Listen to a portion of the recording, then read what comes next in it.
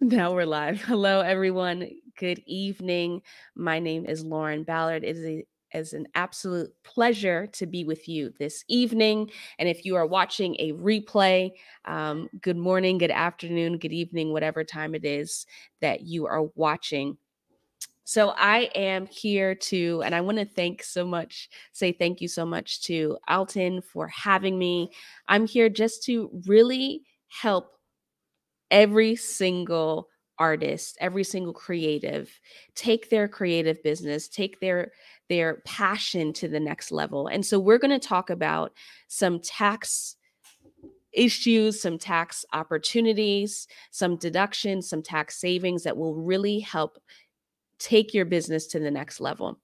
So if you could, I think the we have Alton in the background. So if you could launch the slides for me, I'm going to jump right in. So I call this presentation Fix the Bucket, Managing Your Creative Business's Finances. So let me tell you a little bit about myself. I am a profitability and growth strategist, also a CPA licensed in New York. I started my career out of college in New York, was living in Brooklyn for about 10 years, and now have relocated since to Atlanta, Georgia, where I live with my husband. I am passionate about working with entrepreneurs of color, and I have a company called the Discipling CPA LLC, which is an accounting firm, but we also offer business coaching and consulting. I started my career at Deloitte in 2011. And when I am not helping CEOs and entrepreneurs save money and grow their businesses, I absolutely love hiking. I love reading a good book, drinking some delicious herbal tea, and watching a good documentary. Also, a random fact about me: I am a trained plant-based chef. I actually went to culinary school in New York City. The school that I went to is now has since evolved and rolled into another culinary school that's in the city. So we're going to jump right in. And a lot of times when I'm talking to entrepreneurs, one of the things that I say is that your business is like a bucket. You can either hold on to your resources and scoop them out as needed, or your bucket is leaking and it has holes in it. And a lot of times, especially when we do not have certain systems and processes in place in our business, we find that our business is more of a leaky bucket than a bucket that we can actually serve and pour out into other people from that outflow. And so the common holes that we see, again, lack of systems, overpaying on expenses, undervaluing your time and your services, and not considering taxes. And I would almost say that overpaying on expenses and not considering taxes could be considered one and the same. So definitely similar, but there's also some different nuances. But today we are going to talk about specifically taxes. So when we talk about paying Uncle Sam, and today is actually one of the tax deadlines. If you have an S corp or a partnership, then you know that your return was due today unless you extended your return. There are a couple business entities that you kind of need to make sure that you're familiar with. Obviously, we have the solopreneur or the sole proprietor. And so that's just you by yourself. You have a business, you are a musician, and you probably have some gigs that you are getting compensation from. You're doing parties, you're doing weddings, you're doing special events. And so you may be functioning like a solo or sole proprietor. And that's one type of business structure that we can say. But then we take a step up and we have the limited liability corporation or company. And one of the benefits of an LLC is the fact that you, as an individual, can have the opportunity to have a business that is set up, that is separate from you, in the sense that you no longer have to use your social security number. You can get an identification number specifically for your business, and it provides something called limited liability. And what does that mean? So, limited liability really means that if you were to come into some type of legal or financial issue with your business, there is a separation between your business and you as an individual. And so that is very, very attractive for solopreneurs or sole proprietors who want to have that extra level of protection, who don't necessarily want to have all of their personal information made available. But it is an easy entity to set up. You can change the way it's treated for taxes. You can be an S corp, you can be a corporation, you can keep it as a single member LLC, and that just comes through on your personal tax return on your 1040. But there are some cons to it. So, one of the big cons is that it requires additional filings in most states. So, I know for most of the viewers, you are either in the New York area, in New York City or New York metro area. And so New York is one of those states where you have to file an additional filing if you set up an LLC. Usually it's a nominal fee, but it's still something that you need to make sure that you stay on top of to keep your business current and up to date in the state. And it can be costly. This is another con for the LLC. It can be costly for tax purposes if not properly monitored. We won't get too deep into this, but there is something called self-employment tax. And basically, when you are a W-2 or a W-2 employee, you get taxes taken out of your check every 2 weeks or every week when you get paid. Your employer is paying a portion of your employment taxes. But when you now switch from being an employee to self-employed through an LLC, you now have to pick up the slack for those employment taxes. And so you have an additional piece that you have to consider. And depending on how much you're making in your business, it can get costly. And it may make sense for you to make some modifications, some changes to how your business is characterized for tax purposes. But again, that really is just case by case, and you want to make sure that you understand where you're at financially for your business. But as I said, this is a great option for a solopreneur or a sole proprietor who is looking for limited liability. This class is for artists, but I do want to mention that if somebody is involved in real estate, maybe that's something that you'd like to get involved in the future, LLCs are a great vehicle to look at for developing your real estate business as well. So then the next, and this is another entity that a lot of small business owners use. It's an S corporation or an S corp. And so it has the benefit of there's something called double taxation. So when we have a C corp, and a lot of times when I throw out these terminologies, people don't necessarily know what that means. But let's think of Nike. So Nike would be a C corp. It is a corporation that everybody knows. You can buy and sell shares of Nike. It is a public entity that stands on its own. And so anybody who owns a portion of Nike, they have to pay tax on something called dividends that they receive, which is basically a benefit, a payment for as a result of how well the business is doing. So you'll have to pay taxes on that. But if I owned Nike and also was the CEO of Nike, I would get taxed on my salary, my income.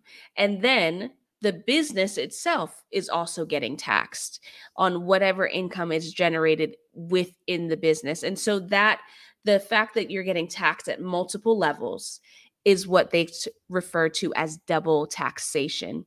So with an S corp, you get to avoid that first level of tax at the business level, and you are only taxed as the business owner at the individual level. The great thing about it is that, again, you don't have that double taxation. It's easy to add new shareholders. You can take something called tax-free distributions, which basically is when I pull money from the business and I do not have to pay tax on it. It gets a little hairy, though. It gets a little funny when we think about how many shareholders. So if we go back to our example of Nike, I can have an unlimited, in theory, amount of shareholders in my corporation. But with S corps, you can only have 100 shareholders, and there are specific criteria for shareholders in an S corp. So you need to be mindful of that. But this is a great option for like a family-run business. If you have a collective of people who maybe you have a dance troupe and it's mom, dad, daughter, son, and they all want to come together and build this business and they want to grow it, this would be a good option for them. The other thing that you have to consider is that owners working in the business are required to compensate themselves under reasonable compensation rules. And basically what that means is that I can't say I own the business and I work in the business and I'm only paying myself $5,000 a year. I need to make sure that I'm compensating myself a rate that is fair, that if I were to hire somebody from the outside, they would be comfortable with the salary that I'm offering. So you have to make sure that you keep that in mind. And so there's different types of taxes that we have to consider. This was a screenshot that I saw several months ago, and it just lists out all the taxes that we as individuals and businesses get hit with on a daily basis. But some of the ones that you have to consider as an artist entrepreneur are your federal and state income taxes. If you're in New York City, then you also have the New York City tax that you need to consider. You'll have sales tax. And if you have employees, you have to consider payroll tax as well.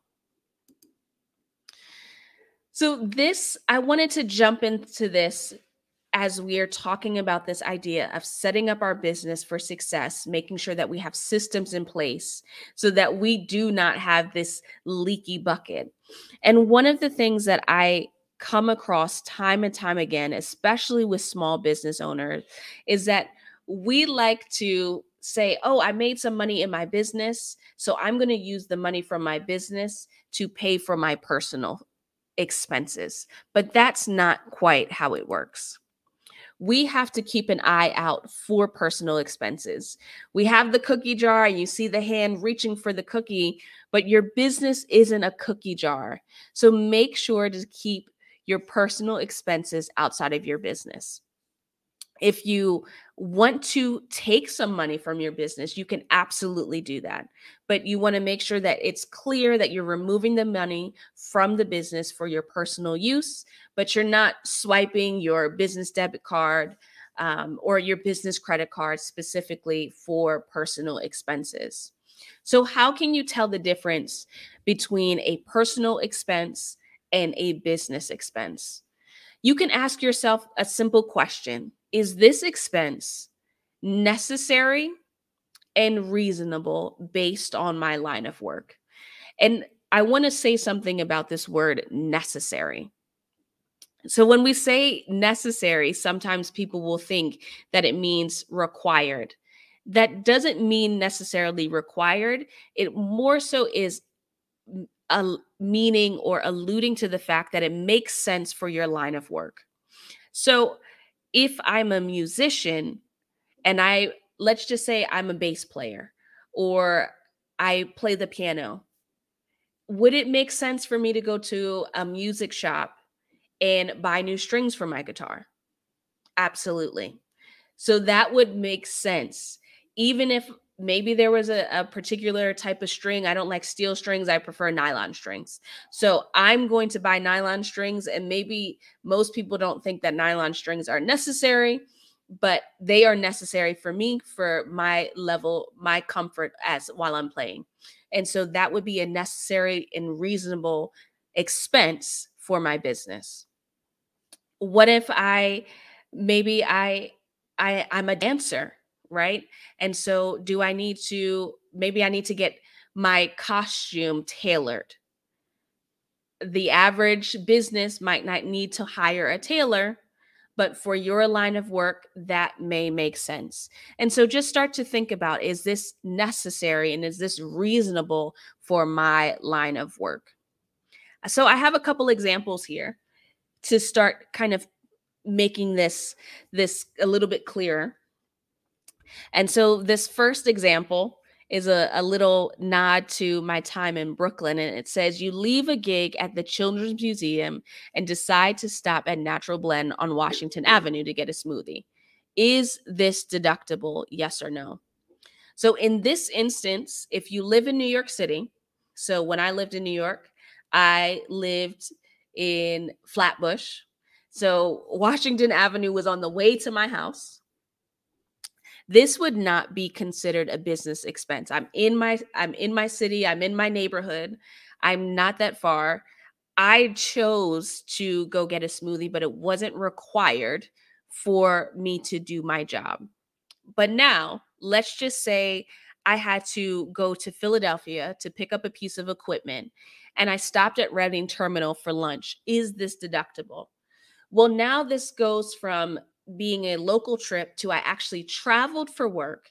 And while I was traveling, I stopped to get something to eat. This would be deemed a necessary and reasonable business expense that you could absolutely deduct. So we just want to make sure that when we're thinking about these expenses, when we're thinking about deductions, do they make sense? Is this something that's necessary for me to do? Let's look at another example. Business or personal. You have a van that's your family vehicle. 95% of the time you use it for personal activities. So taking your kids, grocery shopping, doing whatever else you need to do. 5% of the time you use it to transport equipment and supplies to your various gigs. Is this deductible? So this one is almost a trick question that's like kind of. So the 5% of the time that you use it, you can allocate a portion of your vehicle expenses as a deduction for your business. The remaining 95, that's personal and therefore you cannot write it off. So it is still tax season. I know that there were some tax returns that were due today, but we have another round of tax returns that are going to be due April 18th. And so if you have not filed yet, either you've extended or you're not required to file until April 18th, this is very, very beneficial for you to think about so that you can maximize at tax time.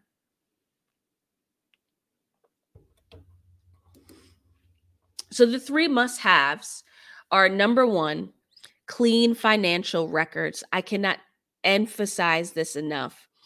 So many times, solopreneurs, entrepreneurs, one man, one woman shows, they will get to tax time, but they struggle to pull together all the documentation that they need. And they question whether or not what they did during the year made sense. But if we can get ahead of this and have clean financial records before we get to tax time, it will make a world of difference. The second thing that you need is a qualified professional who can help, who can file on your behalf. Please do not go to someone who is not comfortable working with small businesses. You will waste time and money trying to undo mistakes, working with somebody who does not truly understand what you need as a business owner. And then the last thing that you have to have at tax time is realistic expectations. So already kind of touched on the idea of clean financials. But again, I just want to emphasize that it will reduce the amount of time you spend with your accountant or tax preparer if you keep track of your inflows and outflows consistently, excuse me. And there are a lot of helpful tools that you can use to do this. You can use QuickBooks, you can use Wave Accounting, you can use Xero, you can use Google Sheets, you can use pen and paper if you are someone who likes to use pen and paper and you know that you can keep everything organized and together, and it's going to be easy for you to give that to your accountant. Whatever makes sense for you based on your business and based on your style, do that, but just make sure that you are consistently tracking your inflows and outflows. So that means your cash in and the cash that's going out. If you're to the point where you can no longer manage this by yourself, or you don't feel confident and comfortable doing this alone, I would highly recommend hiring a bookkeeper before you get to the end of the year, so that you have enough time to work with them to make sure that things are ready in time for you to file your tax return. Even now, if you haven't gotten things ready for your April 18th deadline, there's still plenty of time to find somebody who can work with you and help you get those things in place. Second thing is a qualified professional. Not everyone who does tax preparation has the experience to do the work. Many companies hire people after a 12-week training program. And I don't know about you, but depending on where you're at in your business, I don't think 12 weeks is enough time for me to feel comfortable and confident that the person sitting on the other side of the desk, whether in person or virtually, is going to be able to help me. So make sure that the person that you're working with comes highly recommended and you feel comfortable with their level of knowledge and expertise. And be willing to ask your accountant for references about their experience. I know for me and my firm, I always make sure that I'm treating my clients well. And so if a prospective client were to reach out to me and say, "Hey, Lawron, I would love to get a little bit more insight about how you work. Do you have any clients that I can reach out to?" I would be more than happy to do that, because I think it's so important when we're talking about finances to make sure that you're working with somebody that you can trust. Then the last thing is having realistic expectations. Tax time, and I know that this is going to hurt some feelings, but tax time is not the time to look for tax savings. If you have not planned on reducing your tax bill throughout the year, you can't be surprised by what you owe. You kind of go in hoping for the best, but expecting the worst. Plan your taxes ahead of time and understand your preparer's timeline. I used to work at one of the largest accounting firms in New York City. And when it came to tax time, we were just trying to get the returns done. That was not the time that we were talking to our clients, trying to see how we could save them money. That was not the time that we were having meetings and conferences about changes in their businesses. It was just, we've got a deadline, we've got to get the work done, and we've got to make sure it's done well and out the door. And so, big or small, your preparer is likely in the similar predicament where they're just trying to get through the work. And it's not that they don't want to help you, it's that time just does not allow. And so if you need some additional support, if you need some additional contact with a professional, then make sure to do that outside of tax season so that you can really get the insight that you need. And let me talk about just a little bit of the benefits of tax planning. Tax planning should happen throughout the year, and we already just discussed that. But it's also an opportunity to map out your financial goals and business growth with a qualified professional. One of the things that I notice with my clients is that they have lofty goals, but they don't know how to get there. But if we could sit down and map out a plan, it becomes much easier to say, okay, 6 months from now, a year from now, I want to make 5,000 a month extra, or I want to make 10,000 extra a month. And we can really start to put that together, and also talk about what are the tax implications of that increase in revenue. And it's also your advisor's job to stay current with changes in tax law. And when they are staying current and you have this time on their calendar, they can help you take advantage of new tax breaks and incentives so that you are, again, saving at tax time, as opposed to being at the mercy of the forms. So this is a list, and this is definitely not an all-encompassing list, by any stretch of the imagination. But this is a list here of some of the deductions that I think are really good to keep in mind. And we'll just go through them and I kind of give some additional information about each one. And so advertising. So if you're doing Facebook advertising, maybe you're a musician and you want to get more gigs, or you are a dancer, an artist, you can run Facebook ads, you can run Instagram ads, and that is deductible. If you're buying books, music theory, it could be about marketing, it could be about anything related to your business, that's deductible. Boxes and packages, we're just jumping down the list. If you have merchandise, apparel that you sell, whatever packaging that you need to ship that out or provide that to your customers, that's deductible. Classes in personal development, if you want to learn a new skill or a style, that would be deductible. Cleaning and maintenance for instruments and equipment. Clothing, again, we talked about alterations for specialty costumes, so that could be deductible. If you are purchasing outright gear and equipment, that can be deductible. Web domains, if you have a personal website, a personal brand, all of that is deductible. We talked about training. If you have a home office or a home studio, practice space, that space can be used as a tax deduction. Meals are deductible if you are traveling for a gig or an event. Internet access, travel, your cell phone bill. If you have a cell phone specifically for business, and then it's 100% deductible. If you're using your personal phone for business, then you can deduct a portion. Production costs, so practice space, studio time, engineers, props, all of that is deductible. Storage, if you need to store equipment, store costumes, store instruments, all of that is deductible. And then the last one we'll touch on is the vehicle expenses. So that we spoke about that a little bit earlier with the example, but that is also deductible. This is a book here that I really recommend. It is called 475 Tax Deductions for Businesses and Self-Employed Individuals. And so I really like this book. I think it's excellent.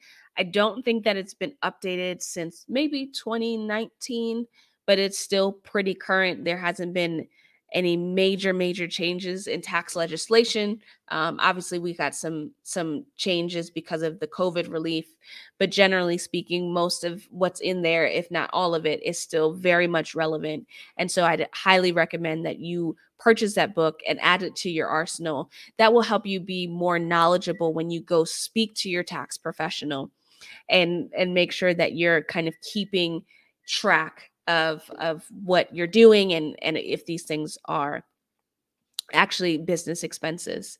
The last thing that I want to mention before we see if there are any questions is make sure you keep your receipts.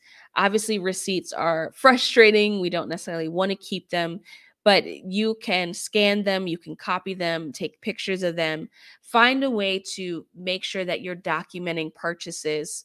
I know larger companies, they kind of set a threshold. So maybe you say below $25, I'm not going to keep it, but above $25, I'm going to make sure I have the documentation to support it.